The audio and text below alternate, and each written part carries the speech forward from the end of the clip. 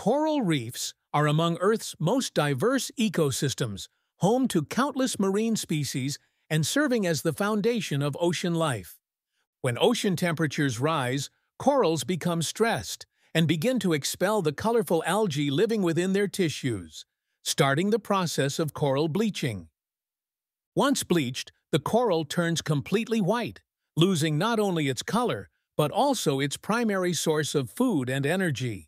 Without their symbiotic algae, corals begin to starve, leading to widespread death across entire reef systems. The devastating impact of coral bleaching extends far beyond the corals themselves, affecting thousands of marine species that depend on reefs for survival. As reefs die, entire marine ecosystems collapse, leading to the loss of biodiversity and critical habitat for countless species.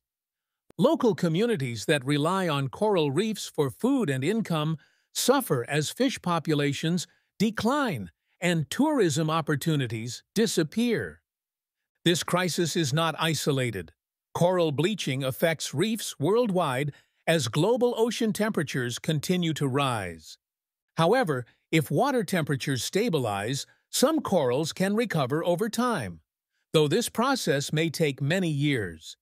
Scientists worldwide are working to understand and protect these valuable ecosystems, developing new methods to help corals adapt to changing ocean conditions.